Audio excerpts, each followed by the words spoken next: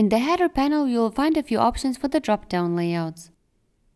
You can align your drop-down to the left of your menu item, as in my case right now. Choose the right alignment, or center your drop-down.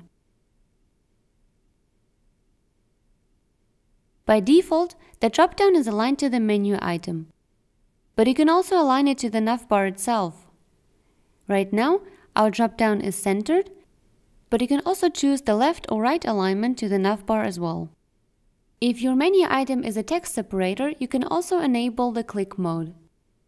This way, the drop-down will open on a click and not on hover.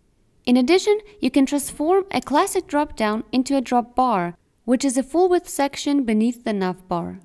Simply choose between the slide animation, the Dropbar will slide in on top of your page content,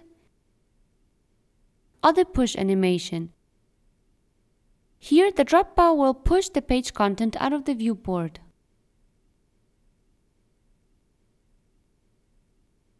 If you have many submenu items, you can also split them into columns. Simply go to Navbar Items, open the menu item, and choose the number of columns. Now our drop-down is split into 2 columns.